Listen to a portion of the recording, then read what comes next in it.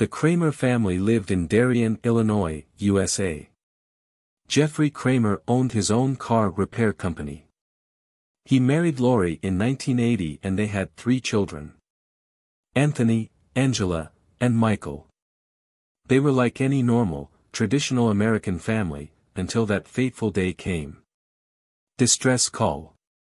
On March 2, 2010, police received a phone call at 3:10 a.m. from a girl they said was Angela Kramer, who was 25 years old at the time. The girl's voice was whispery, frightened and terrified when she said, "I am at home, they are shooting." She was listening to them while hiding in the closet of her parents' house. The police arrived and saw a man climbing out of the basement window. He introduced himself as Anthony Kramer, the eldest son in the family, who was sleeping in the basement. He told police he heard gunshots and didn't know who was inside the house. Police entered the front door of the house, found a male deceased on the first floor and a female found deceased on the stairs. The third victim and another male were found near the garage. He had shot them several times in the head and body. Police found Angela locked in her closet, and there was no sign of any intruders. They were taken out of the house. The victims were the parents, Jeffrey and Lori, and the youngest son, Michael, who was 20 years old. Crime scene. At the time of the shooting, police learned that Michael Kramer's girlfriend was at the home with him. The witness said that she and Michael were watching television on the sofa in the living room when they heard a loud commotion and noise immediately before the shooting. The girl was able to give police a description of the shooter. She said he was dressed all in black, and that it was only one person. Crime scene investigators found a broken window in the home. There was a hammer beside her. They also found several .40 caliber shell casings and found bullet holes in the walls. According to preliminary investigations, it is believed that Jeffrey came down the stairs to confront the shooter, and was shot first. His wife, Lori, follows him down the stairs and is injured midway up the stairs. I am Michael.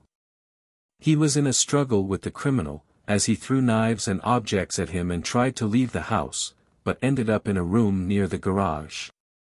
Police suspected the crimes were robbery, but no valuables were missing from the house. The prime suspect in the Kramer family murder. That morning, the police met Angela and Anthony, who were broken down and in disbelief at what they were going through. Anthony confirmed that he was in the basement and asleep when the shooting started. He said he hid behind a pool table, and climbed out a window when he thought it was safe. As for Angela, she was asked if she knew anyone who wanted to harm her family. She told police that she had just separated from her son's father, Johnny Borisov, after Christmas. After asking about how good a person he was, she said that he had issues with managing his anger, and she also left him because he didn't love her family. Angela and Johnny dated for about 2 years, and had a son in 2009. They then moved in together. But Johnny became possessive and tried to isolate Angela from her family. Angela stated that Johnny had threatened her family several times, especially over the past few months. She told a story that happened about a year ago. She said that the first baby shower date was supposed to be an event for all women. But Johnny did not like this idea and did not allow her mother to hold their son. He sat in the corner carrying their son the whole time, in the middle of that crowd of women. After that, she had had enough and decided to leave, and the custody issues began. Johnny did not want to pay child support and wanted full custody. That same day, Johnny called 911 and said his girlfriend's house had been shot up and that he had seen it on the news. He agreed to go to the police station voluntarily. He told them that he still had feelings for Angela and was worried about her death. Police asked him where he was the day before, and he said he had been at the casino all night. The police found footage from the casino's surveillance camera. They found that he entered around 10 p.m. and left around 4 a.m. However, despite this, he was not excluded from involvement in the crime. He may have known the shooter, so he was detained at the police station. At around 11 p.m. Johnny was talking on his phone in the interrogation room several times. The police obtained a search warrant to search him. There was one number he tried to call several times after the Kramer family was killed. The call came from a prepaid phone. And the caller left a voicemail for Johnny several hours after the murders. He said it was Jake and he was going to have to get rid of that phone soon, and that he was being followed by several black SUVs. The chase. Jacob had no criminal history, so police tried to call his phone, but when there was no answer they turned to his grandfather. But they did not believe Jacob was involved. His grandmother said she had gone out to dinner with him 72 hours before the Kramers were killed. They described him as a decent person, and he lived in a religious family. But he was suffering from depression, suicidal tendencies, and used sedative medications. After searching several databases, police learned that Jacob had purchased a .40 caliber Glock rifle. This was just days before the murders. And at a sports store just 20 minutes from Kramer's house. The boy was on the run, so a search warrant was obtained for the phone number associated with his phone. He was tracked heading south to Florida as his family lives there in Florida. On March 3, Florida law enforcement teams arrived at Jacob's parents' home. Jacob was sleeping in a truck outside his parents' house. They knocked on the window and took him into custody. But they found no trace of the murder weapon. Murder plot. Jacob said he was up all night doing drugs. He added that he was afraid of the repercussions if he opened his mouth. He claimed that he and his family were in grave danger if he did so. He said that killing was the only way out of trouble. But the police were finally able to convince the boy with difficulty that his family would be safe if he told them the truth. So he was convinced and began to tell them the details of what happened. Jacob said Johnny became his friend in the summer of 2009 when he was fighting his custody battle with Angela. Johnny had given him a place to stay when he was kicked out of his apartment. He continued that Johnny was a very scary person, as he was part of a gang that sold drugs. He had friends who were very violent. Johnny tells him that Angela knows a lot about the gang members and their activities. She threatened to go to the police, so he must help him silence the Kramer family forever. They will all be involved, including Jacob himself.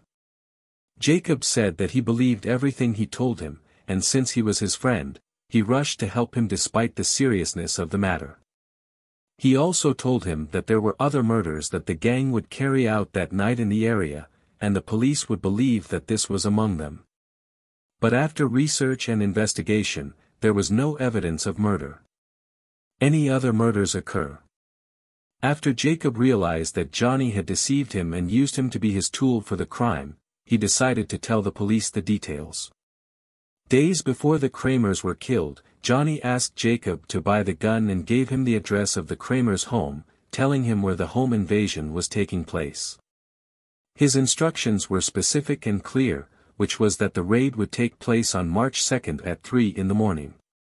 Jacob actually set out for Kramer's house after taking a heavy dose of drugs.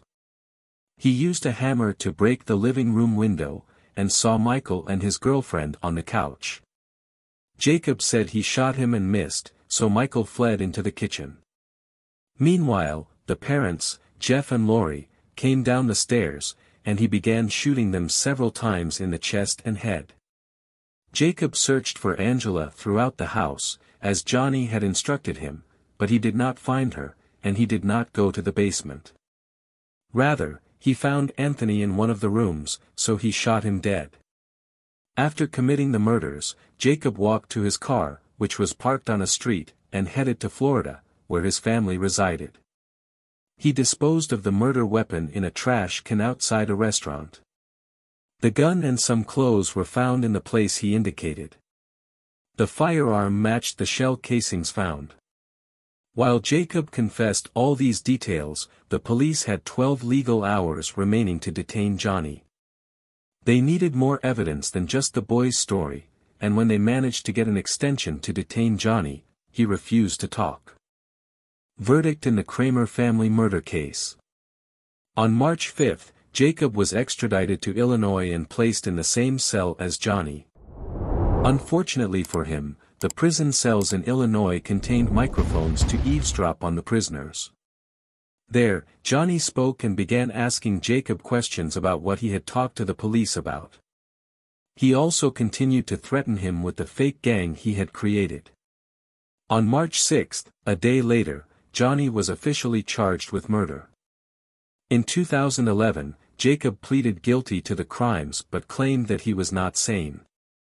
Then in 2013, Johnny was put on trial after Jacob agreed to testify. Johnny killed the Kramer family because he hated them so much. He saw that they were the reason for his separation from his girlfriend, Angela, and his son, her staying away from him, and her refusal to return to him again. Jacob was the weapon that Johnny used in the murder of the Kramer family. The latter prepared the boy and incited him to commit crimes. He was sentenced to life imprisonment, but many sympathizers saw that he was a victim as well and did not deserve that unjust sentence against him. Especially since he was mentally corrupted by his actions. Drugs and under threat. What do you think, my dear viewer? Was Jacob a tool and a victim, or did he bear the same burden as his instigator, Johnny? Don't forget to subscribe and activate the bell, and if you like the show, click like.